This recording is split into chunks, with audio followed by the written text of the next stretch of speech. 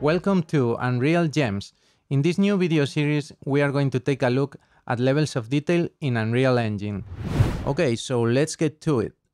In this video, we are going to talk about level of detail, which is in short LOD. When we talk about it, we usually refer to it by the abbreviation. So in this case, we would say LODs.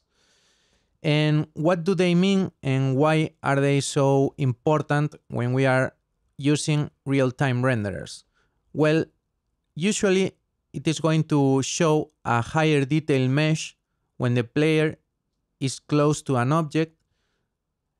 Like, for example, the camera of the player will be close to this plant and you will see a higher detail mesh, but as you get farther away, the mesh is going to be simplified in a non-intrusive way, so you will not see the switch ideally. And then as you get farther away, it will be simpler and simpler. So you would start at LOD 0 with a higher detail mesh. As you get far away, you would jump to LOD 1 with a lower detail mesh, and then LOD 2 with an even lower detail mesh. So you go from close to far away, and you will switch LODs according to that. So in UE, you have this system in place which will do it automatically for you, which is quite nice. So that's what we call levels of detail or LODs. How does Unreal calculate how to simplify the mesh? Because we not only have a system to switch LODs automatically, but to also calculate them. So it does this using quadratic mesh simplification, okay? So what does this mean?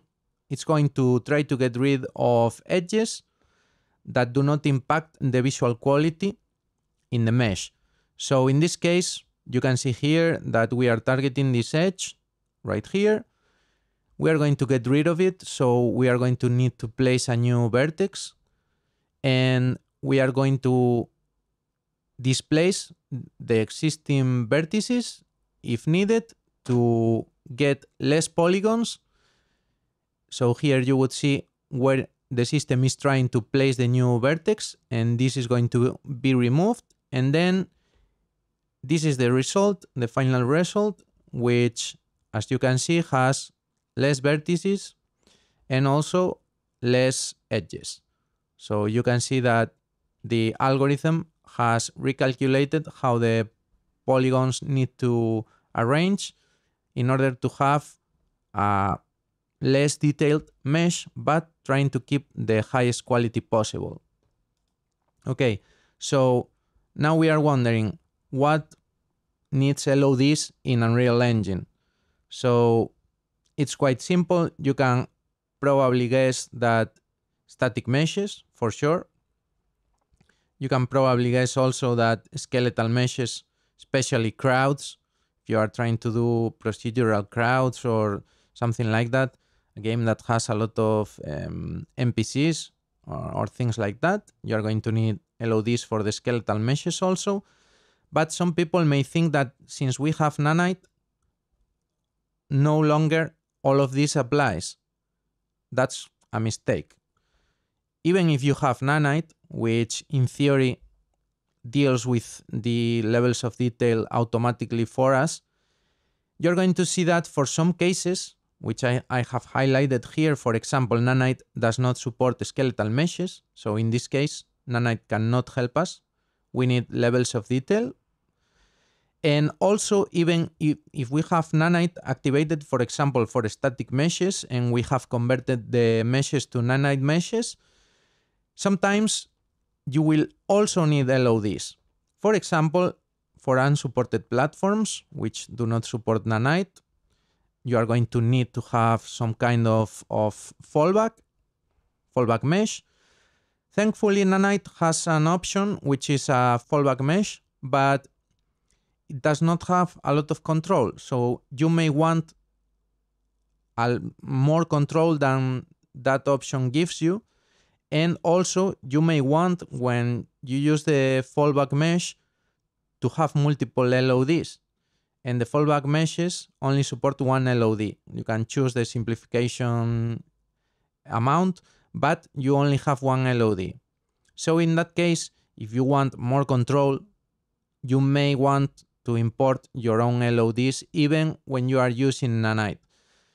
Not only when you have unsupported platforms, but also if you are using ray tracing, for example, in the reflections, you need the fallback mesh. So in that case, you may want control over the LODs, and having LODs can give you that control over the ray tracing reflections, for example.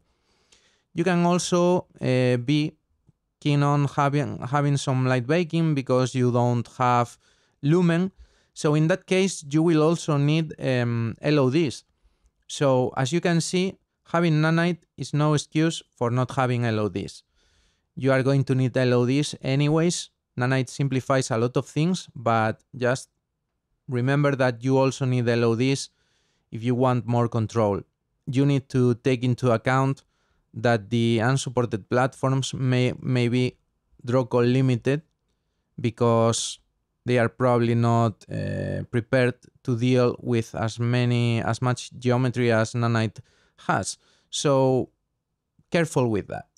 So there is one more point that we have here, the complex collision. So in that case, you need to take into account that there are two types of collisions that you can choose. Either simple collision, which uses rigid bodies to simplify the collisions, the calculation, and also the complex collisions. This is important, for example, to not go through stuff in a level and things like that. So the complex collisions are quite costly, and in this case you have an option to use an LOD, a level of detail, for the complex collision instead of the base mesh, so the level of detail with the most detail. And this can be quite useful if you have lots of collisions or lots of traces. So just bear in mind that for this you also need to have LODs. So as you can see, LODs may seem outdated and deprecated, but they are far from it. So we know the what, but why do we need LODs? Quite simple. There are two main benefits. One of them is performance. They are really important for performance. You avoid overdraw, which in a deferred render is not as important, but if you can avoid it, you will be better off. And also draw calls, because with a lot of geometry you have more draw calls, and even the LODs can simplify the number of materials in a mesh. So in terms of draw calls, you are going to save a lot also. But some people may not think that it improves quality, but think about it this way.